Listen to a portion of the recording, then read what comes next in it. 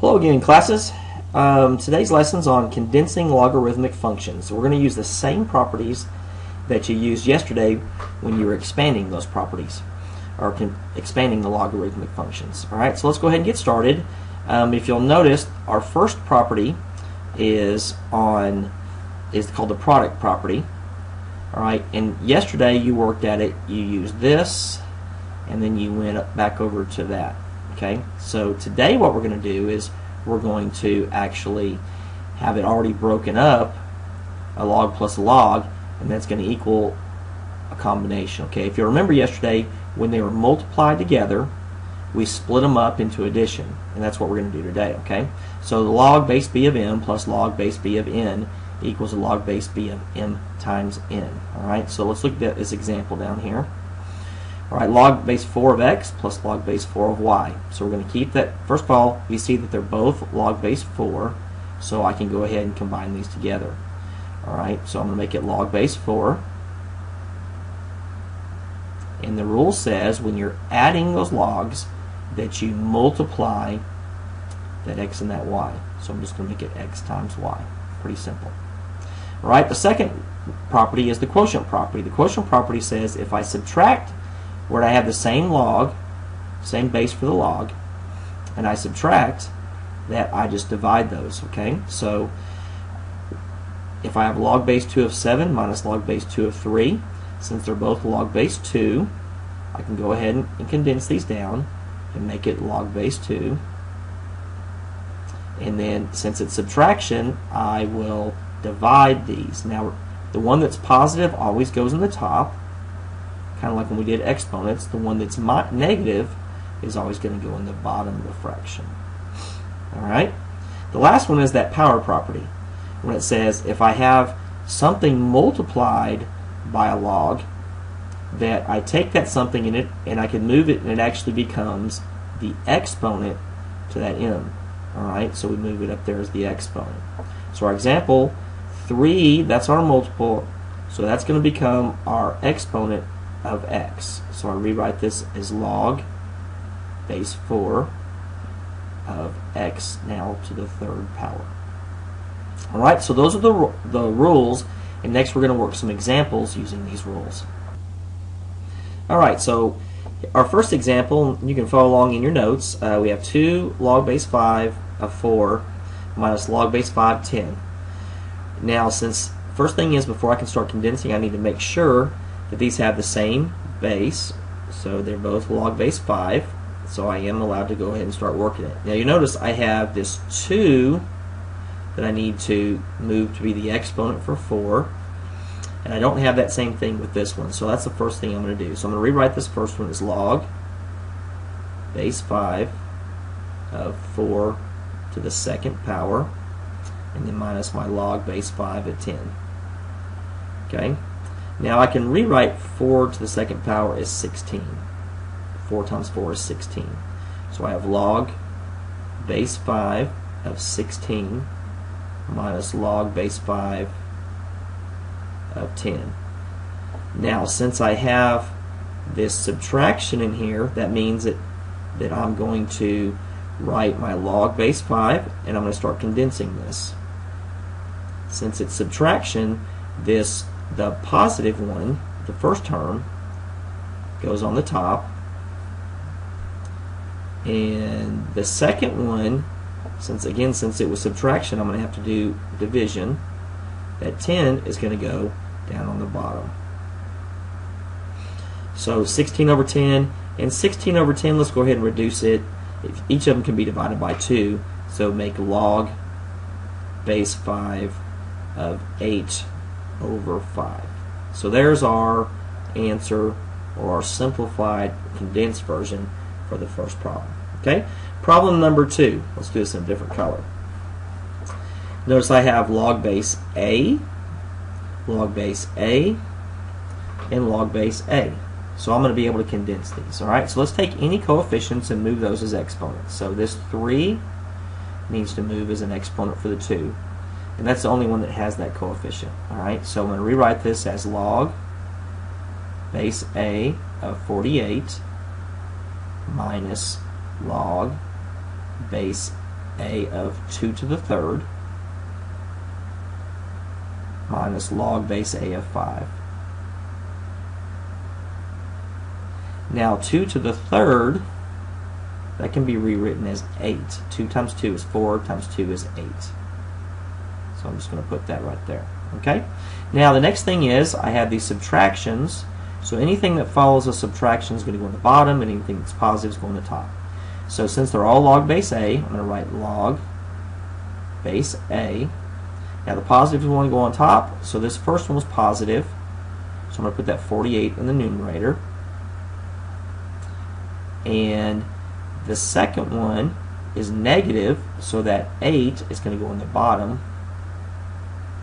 And then the last one's negative also, so I'm going to put that in the bottom also. So I'm going to put times 5. Alright, now 8 times 5 is 40, so that would be 48 over 40. And that can be reduced 24 over 20, or 12 over 10, or 6 over 5. It reduces to 6 over 5. So I'm going to rewrite my simplified version of this, my condensed version, as log base A of 6 over 5. And that's going to be my simplified version there. Right, now I've got example 3 and 4 up here. 3 not going to take us a whole lot of time to do. Log base A, so I'm going to keep that, and then I have this coefficient out here I'm going to put as the exponent for the 4. So I'm going to rewrite this as log base A of 4 to the 1/2 power. 1/2 power is the same thing as taking the square root. If you don't understand this, you can always put in your calculator 4 to the 1/2 power. But basically this just gives you log base A of square root of 4, which is just 2. So there's our condensed version. And if that confuses you a little bit, just put it in the calculator. Put 4 to the 1/2 power. Alright? Example 4, log base 6, log base 6, log base 6. So I can condense these together. They have addition and subtraction. Before I do that, I'm going to take these coefficients. I'm going to move those as my exponents. Move this one as my exponent. The third one doesn't have one. Okay, so I'm going to rewrite this as log base 6 of 6 to the 2nd power plus log base 6 of 9 to the 1/2 power, which is the same thing as taking the square root, minus log base 6 of 12. Okay, now 6 squared and 9 to the 1/2, I can go ahead and simplify those and make that 6 squared is 36, and 9 to the 1/2 power is 3. Alright, so I have log base 6 of 36 plus log base 6 of 3 minus log base 6 of 12.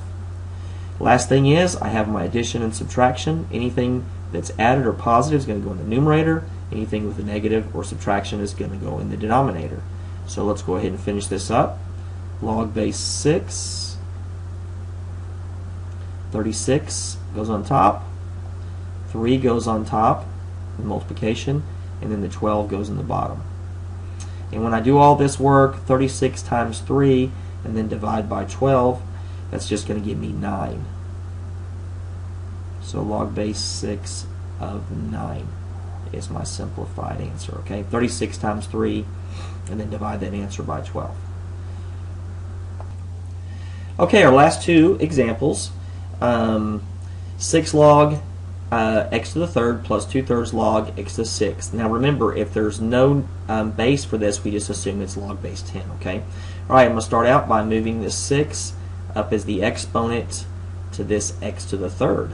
All right, and if you'll remember, if I have something raised, a power raised to a power, I multiply those. So that gives me log of x to the 18th. Alright, now let's do the second one. I'm going to move this 2/3 to be the exponent of 6. So that's log of x to the 6th raised to the 2/3. When I do 6 times 2/3, I get 12 over 3, which is 4. Okay, so log of x to the 4th.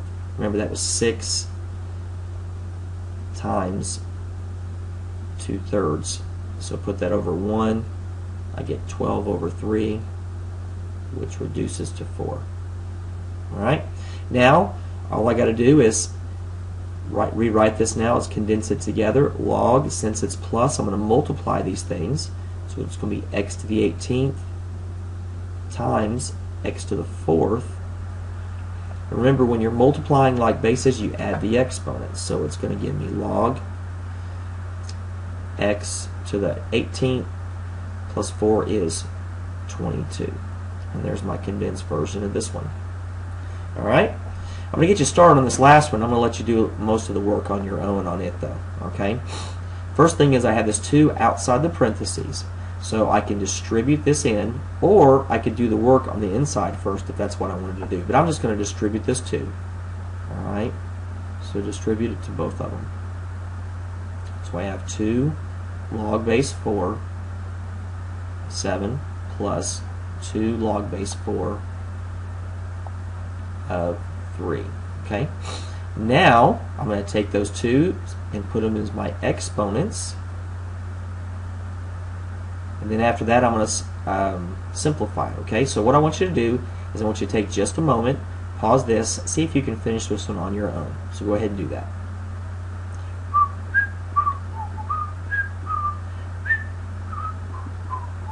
Alright, there you go. There's all the time you get. Alright, so this will be log base 4 of 7 to the 2nd, which is 49. And this is log base 4 of 3 to the 2nd, or that's going to be 9. Since it's plus, I'm going to make a multiplication, so it would be log base 4 of 49 times 9, which is 441. And that is your condensed, simplified version. Alright, hopefully you understand this. It should have been a pretty good little review from yesterday's lesson. Go ahead and make sure you have all those notes completed, and when you get to class tomorrow, then we'll have some problems for you to work. Hope you have a great night, and we'll see you tomorrow.